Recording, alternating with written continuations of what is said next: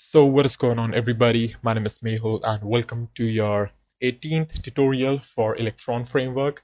And in this tutorial we're gonna do a little bit of CSS and add the buttons for re-uploading or restarting the app and saving the image, right? So what we can do is inside preview window we can say that this is the image preview, right? And we can say here useful buttons, and we can pretty much make a button like uh, uh, let's just say change and div what we had in original and save. Okay, so now actually I want to change the colors a little bit. For our header we have the background as black. Let's just make it 353535, and yeah, let's just take a look. What do we have in here? Electron dot, right? So we open a file, we get these two buttons. We're just gonna take a look at that later. We can actually edit this done button as well. This looks extremely ugly right now. So we can say that this background is actually this one and its color is the slider one, right? And we can say font weight bold. Okay, looks fine. Go back and we're gonna replace this.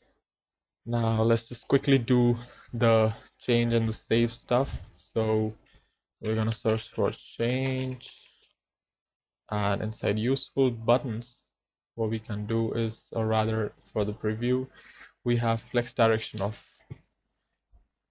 row, right? So we can do for useful buttons as align items, align self, stretch, and I guess we are gonna make use of column here instead of row, but that would probably, okay, so let's just break this code. So where we are right here,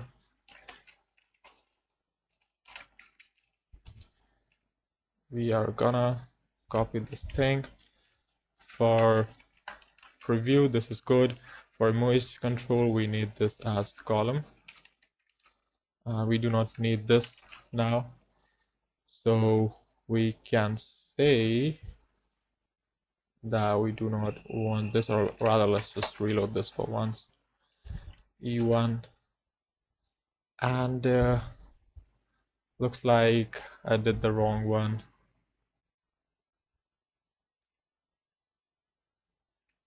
Column should be here instead of there. Right there. There we go. All right, so finally, right now we can just go to header, or not really header, main content, preview, useful buttons. We can say align self, stretch, display flex, color white, and for the div inside them we can say that justify content center, align item center,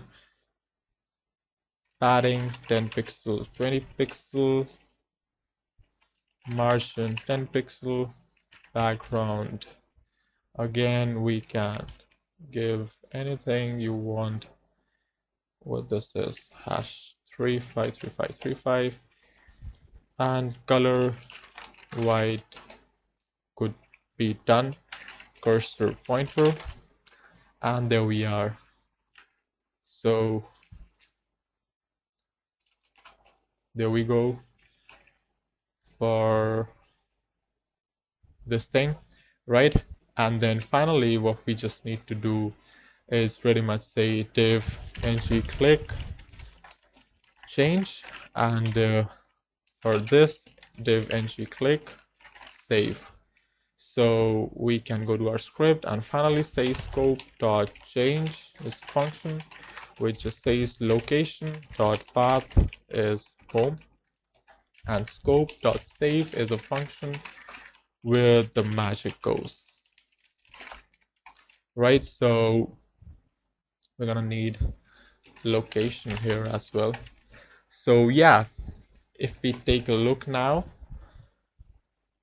we open a file E1, we set the brightness, we set the contrast, we set the, I don't know, sepia. Okay, and now I don't like it, I'm gonna change it. So I go back to the main page, I select E2, and we're getting a new file. So that is pretty much how the logic for change would go. And for the save, I'm gonna do that in the next video because that is going to be a bit tricky, and we'll see how we can implement that. So that's all for this one, and if you liked it, then don't forget to subscribe, and thank you for watching. I'll see you then in the next one.